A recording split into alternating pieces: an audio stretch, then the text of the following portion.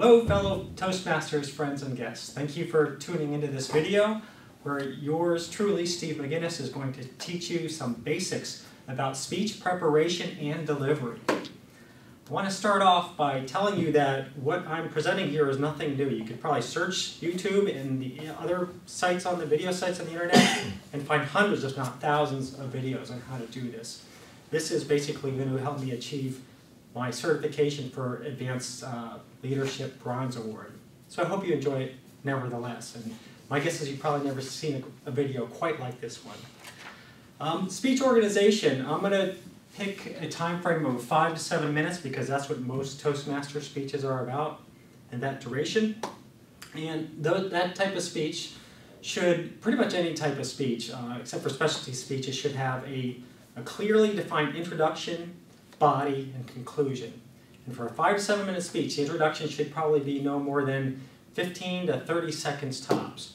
You want it to be brief and grab their attention. Maybe a famous quote, or do voice inflections, or if you can carry a tune, something like, "Here I come to save the day," in the favorite words of Andy Kaufman.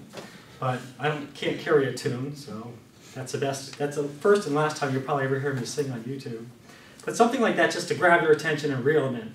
And then give a brief discussion or sentence about what you're going to talk about. So that's your introduction. Once you're done with your introduction, deliver your body. Your body should be no more than 2 or 3 main points. And it should last anywhere between 4 to 5 minutes tops. If you go beyond that, you're going to exceed the 7-minute time limitation, and you might be actually disqualified in a speech contest or some clubs that actually enforce time restrictions. Each main topic should have 2 or 3 subpoints to expand upon the main topic. And you should also have material to support each subtopic, like a visual aid, or some movements or gestures, or even a short video. But don't leave these aids up all the time because they do distract from the times where you're talking and you want the listeners to focus on you and not the visual aids. So use them briefly and sparingly.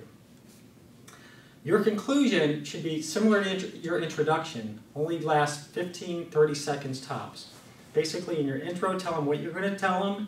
In your body, deliver what you said you were going to deliver. And in your conclusion, tell them what you just said.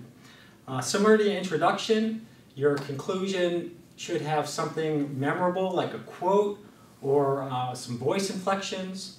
And if it's an inspirational video, it should call you to some action or some type of service that you can perform for your group or community. So that's speech preparation in a nutshell. Second part of this video, I'm going to talk about body language, a person's stance. Textbook suggests you should stand comfortably with your feet apart and just try to maintain a direct view of your audience or camera, and that's your stance. You shouldn't be fixed in your stance the whole video unless it's maybe your icebreaker speech and you're nervous, but you should have flexibility to actually, going into movement, move from one side of the podium to the other. If you're in a speech contest, you really don't want to move too far away or too far forward or backwards because that can alienate some of the judges. Talk about gestures now. These are movements of the head, shoulders, arms, and hands and other body parts. And they are used to sometimes express weight, shape, squares, circles, rectangles, size, direction, or location. If you've watched the Weather Channel, often you can see every minute of the day they're using gestures. Facial expressions. This is important to express your true emotions during your speech. For example, to give a speech about happiness and stand there and not even smile is totally false. Nobody will believe you, your speech won't be credible. So you want your facial expressions to be natural and not too over the edge. Something that I learned in my youth that can really mess people up is raising one eyebrow. That is just really creepy and really could alienate your audience, so I don't recommend you ever do that in front of your audience. Eye contact also lends credibility and professionalism to your speech.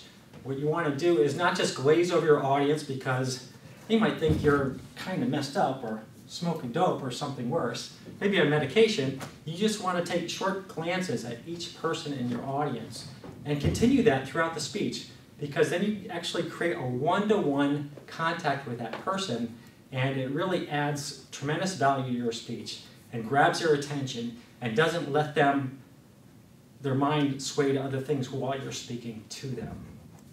So for my conclusion, body movement, stance, gestures, facial expressions should look natural, unrehearsed, and not excessive.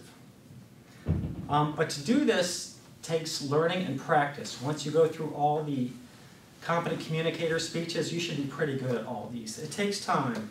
You're going to learn these skills over time, and it doesn't happen overnight. And I want to thank my fellow Toastmasters here at It Up Toastmasters for helping me support this, my last and final video here about communicating on video. I don't think I could have ever finished this series without them, because I'm just not comfortable on video. I'm not comfortable in front of people to begin with, but thanks to them, I think this is going over pretty well. Here I'm doing a repetitive movement. Someone pointed that out in my last speech, so I will stop doing that. Again, we're all here to support each other and help each other to improve. So the real key is try not to be nervous, try to relax, and be happy. And if you like this video, be sure to hit the like button in the lower left of your screen now. And leave comments, and also don't forget to subscribe to our channel, also down here on our screen, so that you can stay tuned and get more videos from It Up Toastmasters. Thank you for watching, and have a good day. Thank you.